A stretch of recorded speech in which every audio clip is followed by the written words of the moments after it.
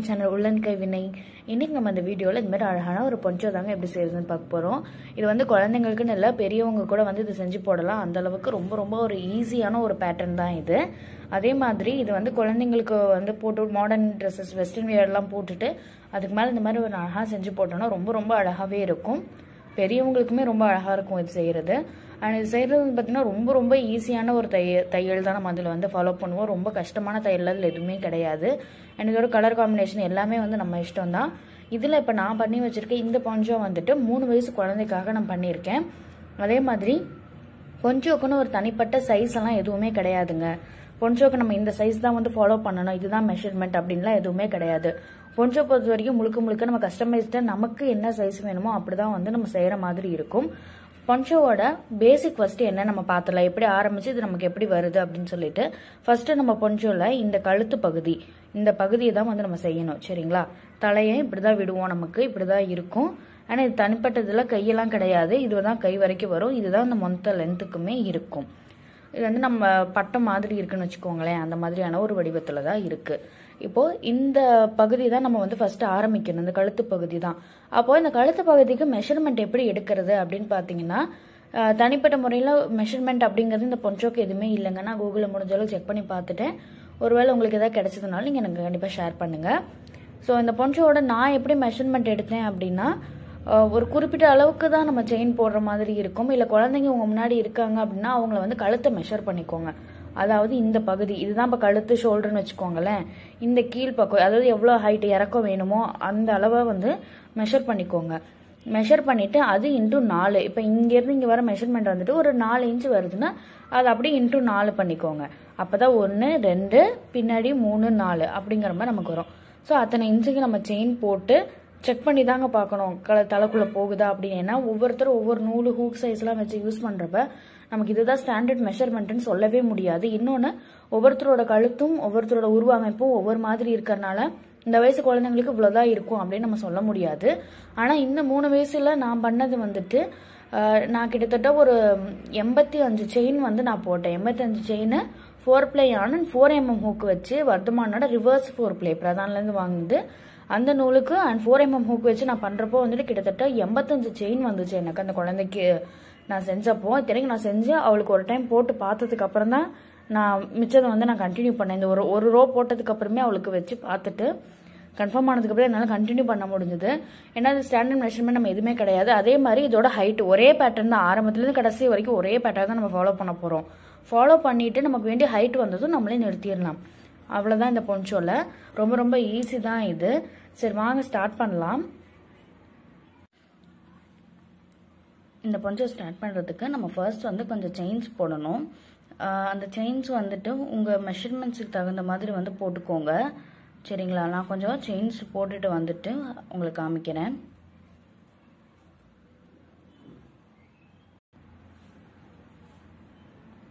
Chains போட்டதுக்கு அப்புறமா அதை வந்து நம்ம ஃபர்ஸ்ட் செயினோட வந்து ஜாயின் பண்ணணும். நீங்க எவ்வளோ நீட்டமா செயின் போட்டிருந்தாலும் சரி, அதாவது எத்தனை இன்ச்சுக்கு எவ்வளோ லாங்கான செயின் போட்டிருந்தாலும் சரி, நீங்கள் ஜாயின் பண்ணுறப்போ கொஞ்சம் பார்த்து ஜாயின் பண்ணிக்கோங்க. உங்களுக்கு சொல்லித்தரதுனால நான் வந்துட்டு கொஞ்சம் சின்னதாக தான் செயின்ஸ் வந்து போட்டிருக்கேன். நம்ம எப்பயுமே போடுறப்ப நம்ம நிறைய இன்ச்சஸுக்கு செயின் போட்டிருப்போம், அதனால பார்த்து ஜாயின் பண்ணுங்க. எப்படி ஜாயின் பண்ணால் இந்த இடம் பெறலக்கூடாது, முன்பக்கம் பின்பக்கம் பார்த்துக்கோங்க. பார்த்து பெறலாத மாதிரி எடுத்து இதில் ஹூக்கை உள்ளே விட்டுட்டு நல்லா இப்படி கை வச்சு பிடிச்சிக்கோங்க. முன்பக்கம் எது பின்பக்கம் எதுன்னு பார்த்து பின்பக்கத்தில் நல்லா இப்படி வச்சு பிடிச்சி இந்த ஃபர்ஸ்ட் இதோட வந்துட்டு நம்ம ஜாயின் பண்ணணும். இங்கே இருக்கு இல்லைங்களா, இந்த ஃபர்ஸ்ட் செயின் நம்ம ஃபர்ஸ்ட் போட்ட இந்த செயின்குள்ளே வந்து விட்டு ஒரு ஸ்லிப் ஸ்டிச் போட்டுக்கணும். ஒரு ஸ்லிப் ஸ்டிச் தான் நம்ம பண்ணணும். நூல் அப்படி இழுத்து திரும்ப வெளியில் இழுத்துடலாம். ஸ்லிப் ஸ்டிச் போட்டதுக்கு அப்புறமேட்டுக்கு ஒரு 2 செயின் போடலாம். செயின் போட்டுட்டு பக்கத்தில் இருக்கக்கூடிய செயின்குள்ளே விட்டு நூலை இழுத்து திரும்பவும் வெளியில் இழுத்துடலாம். அதாவது ஒரு ஹாஃப் டபுள் crochet போட்டிருக்கோம்.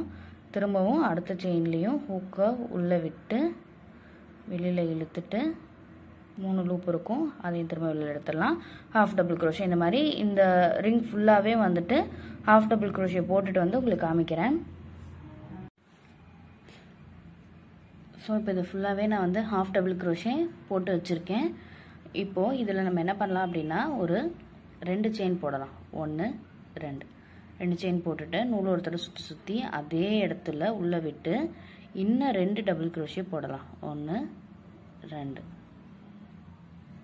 டபுள் crochet போட்டாச்சு. போட்டுட்டு ஒரு செயின் போட்டுக்கலாம். இந்த இடத்துல ஒரு செயின் போட்டுட்டு அடுத்து இருக்கக்கூடிய 2 செயினை ஸ்கிப் பண்ணிவிட்டு 3வது செயின்குள்ளே போயிட்டு 1 2 இந்த 3வது செயின்குள்ளே திரும்பவும் 3 டபுள் crochet போட போகிறோம். 1 2 3 போட்டுட்டோம். போட்டுட்டு ஒரு செயின் போட்டுக்கலாம். சரிங்களா? இப்போ இதுதான் நம்ம வந்து இது ஃபுல்லாக ஃபாலோ பண்ண போகிறோம். ஆனால் இதில் நம்ம கவனிக்க வேண்டிய ஒரு விஷயம் இருக்குது. என்னென்னா, நீங்கள் போட்டு வச்சுருக்கக்கூடிய செயின் இருக்கு இல்லையா, அந்த செயினை இப்போ ஜாயின் பண்ணியிருக்கோம் நம்ம. ஸோ அதை வந்துட்டு இப்படி ஃபஸ்ட்டு இப்படி வச்சு பார்த்துக்கோங்க.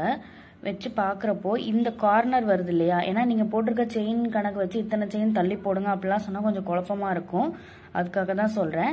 இப்படி நம்ம போட்டிருக்கக்கூடிய மொத்த செயினை இப்படி மடக்கி வச்சுக்கோங்க. சரிங்களா? அப்படி மடக்கி வச்சதுக்கப்புறமா இந்த கார்னர் வந்து விட்டுருங்க. அதாவது நம்ம ஃபஸ்ட்டு போட்டிருக்கோம் இல்லையா, அதை வந்து இப்படி மடித்து வச்சுக்கோங்க.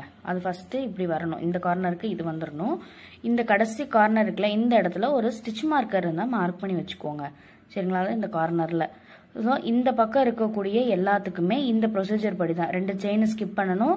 3வது செயினில் 3 டபுள் crochet போட்டு ஒரு செயின் போடணும். திரும்ப 2 செயின் ஸ்கிப் பண்ணி 3வது செயினில் 3 டபுள் crochet போட்டு ஒரு செயின் போடணும். அதே மாதிரி இது வரைக்கும் நம்ம போட்டுக்கலாம். எங்கன்னா இந்த கடைசி ஸ்டிச் விட்டுருக்கோம் இல்லையா, அதை தவிர்த்து அதுக்கு முன்னாடி இருக்கிற இந்த பகுதி வரைக்கும் நம்ம போட்டுக்கலாம். ஸோ நான் அது வரைக்கும் போட்டுட்டு வந்து உங்களுக்கு காமிக்கிறேன். இப்போ நான் இது வரைக்கும் போட்டுட்டு இந்த இடத்துல ஸ்டிச் மார்க்கர் இருக்குது. அந்த ஸ்டிச் மார்க்கர் எடுத்துடலாம்.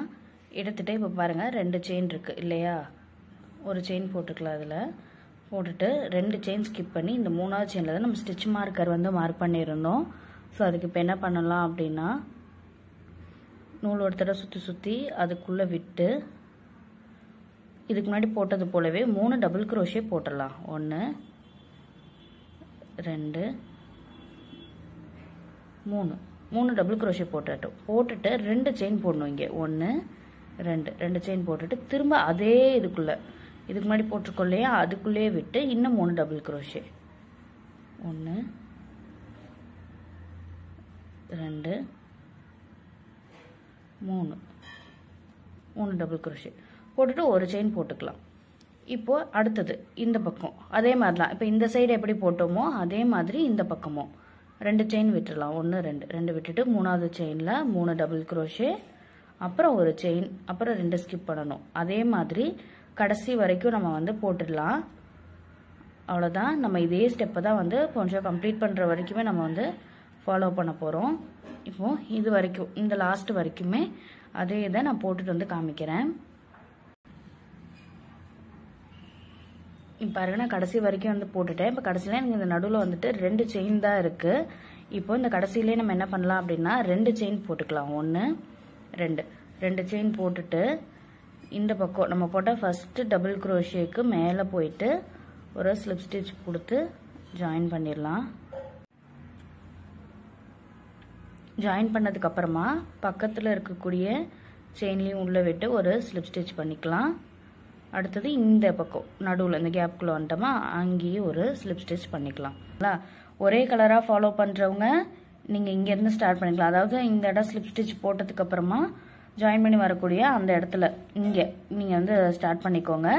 புதுசாக கலர் வைக்கிறவங்க இந்த ஃபஸ்ட்டு நம்ம முடிச்சிருக்கோம் இல்லையா, இந்த இடம் ஜாயின் பண்ண இடம், இதுக்குள்ளே இருந்தால் நீங்கள் புது கலர் கொடுக்கணும். ஸோ நான் கலர் சேஞ்ச் பண்ணிட்டு வந்து காமிக்கிறேன். இப்போ நான் வந்து புது கலர் ஜாயின் பண்ணியிருக்கேன். புது கலர் வந்து நான் எங்கே ஜாயின் பண்ணியிருக்கேன்னா, நம்ம ஸ்லிப் ஸ்டிச் போட்டு இந்த எண்ணெய் சேர்த்தோம் இல்லையா, அதுக்கு நடுவில் இருக்கக்கூடிய அந்த கேப்பில் தான் புது நூல் ஜாயின் பண்ணுறவங்க பண்ணணும். ஓகேங்களா? பண்ணிக்கோங்க. பண்ணிவிட்டு ஒரு 3 செயின் போட்டுக்கலாம். 1 2 3 செயின் ஆல்ரெடி ஒன்று போட்டுட்டேன். ஸோ 3 செயின் போட்டுட்டு நூலோட தடவை சுற்றி உள்ளே விட்டு ஒரு டபுள் crochet, திரும்ப நூலை உள்ளே விட்டு இன்னொரு டபுள் crochet போட்டுட்டு 2 செயின் போடணும். 2 செயின் போட்டுட்டு ஒரு தடவை சுற்றி திரும்பவும் உள்ளே விடலாம். உள்ளே விட்டு திரும்பவும் 3 டபுள் crochet போடணும். 1 2 3 இப்போ பாத்தீங்க அப்படினா இந்த மாதிரி நமக்கு இங்க ஒரு கேப் கிடைக்கும் திரும்ப ஒரு செயின் போடலாம் ஒரு செயின் போட்டுட்டு இந்த கேப் குள்ள விட்டு ஒரு டபுள் crochet 2 டபுள் crochet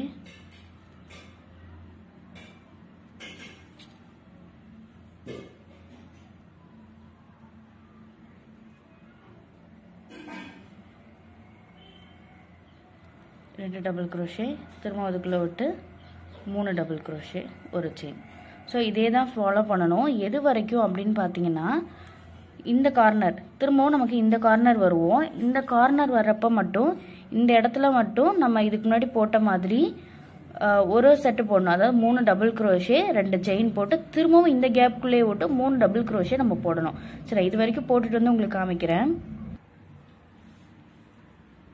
இப்போ பாருங்க நான் வந்து இந்த கடைசி வரைக்கும் முடிச்சிட்டேன் இப்போ இந்த சென்டர்ல நம்ம இந்த ரெண்டு இது போட்டு எடுத்துக்கிட்டே இருக்கோம் ஒரு செயின் போட்டுக்கலாம் போட்டுட்டு நூல் ஒரு தடவை சுத்தி சுத்தி இந்த கேப் குள்ள விட்டு ஃபர்ஸ்ட் 3 டபுள் crochet போடலாம் 1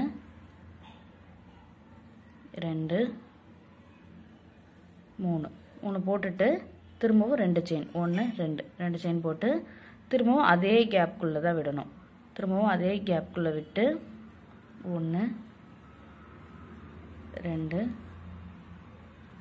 3 போடணும் திரும்பவும் ஒரு செயின் போட்டுட்டு அடுத்தது கேப் இந்த கேப் இருக்கு இல்லையா அதுக்குள்ள விட்டு 3 டபுள் crochet ஒரு செயின் திரும்ப அடுத்த கேப் குள்ள சோ இதே ஃபார்முலா தான் நம்ம வந்து இது ஃபுல்லாவே நமக்கு எவ்வளவு லெந்த் வேணுமோ அவ்வளவு லெந்த்துக்குமே நம்ம அதான் ஃபாலோ பண்ண போறோம் ஆனா இதுல நம்ம என்ன கவனிக்கணும் அப்படினா நீங்க எவ்வளவு ஹைட்டுக்கு போட்டாலும் சரி எத்தனை வயசு குழந்தைகளுக்கு போட்டாலும் சரி நீங்க இதுல கவனிக்க வேண்டிய விஷயம் என்னன்னா இதுல ரெண்டு இடத்துல மட்டும் நம்ம வந்து ரெண்டு போடுற மாதிரி இருக்கு அதாவது இந்த கார்னர் சரிங்களா இந்த கார்னர்ல அதாவது ஜாயின் பண்ண இந்த இடத்துலயுமே ரெண்டு செட் நம்ம போடணும் சரிங்களா அதாவது 3 டபுள் crochet 2 செயின் அப்புறம் 3 டபுள் crochet இதெல்லாம் இதிலே போடணும் மற்றது எல்லாத்துலயுமே ஒவ்வொரு செட் போட்டா போதும் அதே மாதிரி இந்த கார்னர்லயுமே வந்துட்டு நம்ம எவ்வளவு போடணும்னா 3 double crochet 2 chain 3 double crochet இந்த கார்னர்ல மட்டும் இந்த ரெண்டு இருக்கிற இடத்துல மட்டும் போடணும் மற்ற இடத்துல எல்லாத்துலயும் மற்ற கேப்ல எல்லாத்தையும் ஒவ்வொரு செட் போட்டா போதும்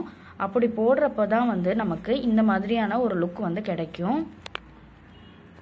இதுல பாத்தீங்கன்னா உங்களுக்கே தெரியும் இந்த இடத்துல பாருங்க ரெண்டு இருக்கு பாருங்க 1 2 1 2 1 2ன்னு சோ இதே மாதிரி இந்த நேர் கோட்ல அப்படியே நமக்கு வந்துகிட்டே இருக்கும் நமக்கு சைஸும் பெருசாகிட்டே இருக்கும் இதுதான் வந்து கான்செப்ட் இப்போ பாத்தீங்கன்னா தெரியும் உங்களுக்கு நான் இப்படி காமிக்கிறேன் அதே மாதிரி பின்பக்கமும் பாருங்க நம்ம இதுல பாத்துறோம் இல்லையா இங்க ஒண்ணும் இந்த கார்னர்ல ஒண்ணும் நமக்கு இருக்கு இப்படி இங்கேயும் ரெண்டு போடணும் இங்கேயும் ரெண்டு போடணும் அப்படி போடுறதுக்கு அப்புறமா இப்படி வந்து நம்ம மடிச்சிரணும் அத புரியுதுங்களா இப்படி மடிச்சு வச்சுக்கணும் இப்படி மடிச்சோம்னா நம்ம வந்து இதை இன்க்ரீஸ் பண்ணி போட்டுட்டே போக போக நமக்கு இந்த மாதிரியான ஒரு ஷேப் வந்து இதுல கிடைக்கும் அதுதான் இதோட கான்செப்ட் அதாவது முன்னாடி பக்கமும் இப்படி ரெண்டு ஒரே இடத்துல ரெண்டு வரும் மற்ற பக்கம்லாம் ஒவ்வொரு செட்டு தான் இருக்கும் அதே மாதிரி பின்பக்கமும் எல்லாம் ஒரு சைடு மட்டும் ரெண்டா இருக்கும் பாருங்க 1 2 1 2ன்னு இப்படி இருக்கும் சோ இதுதான் வந்து நமக்கு இந்த நீட்டமான ஹைட்டை வந்து கொண்டு வரும் சைடுல அது வந்து இப்படி ரெக்டாங்கிளா மாறிடும் இப்படி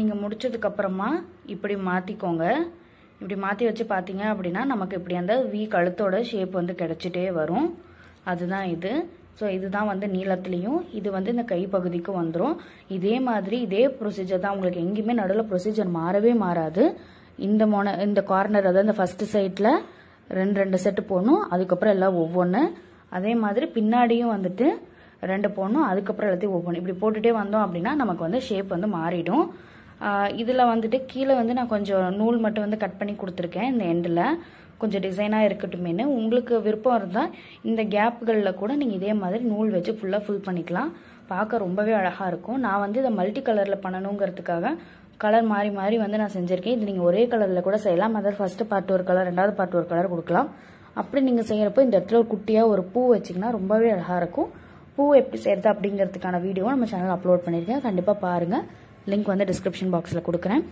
இத கண்டிப்பா ட்ரை பண்ணி பாருங்க இது சம்பந்தமா உங்களுக்கு எந்த டவுட் இருந்தாலுமே என்னோட Facebook பேஜான